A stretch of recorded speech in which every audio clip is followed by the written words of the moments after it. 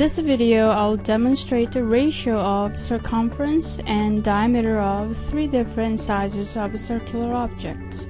I have an electrical tape, compact disc, and a clock. Use a string or tape to measure the circumference of each object.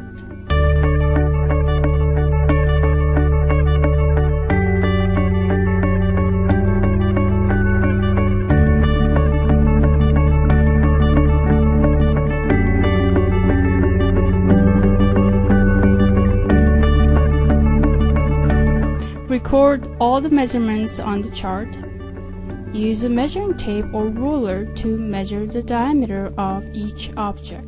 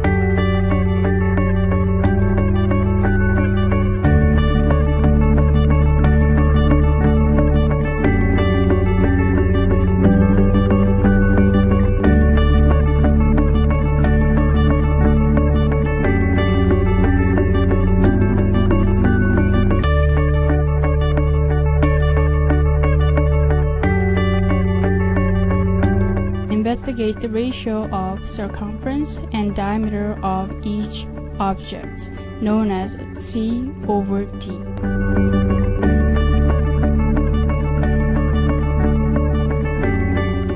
The ratio of circumference and diameter of each object is approximately 3.1, which is very close to the value of pi.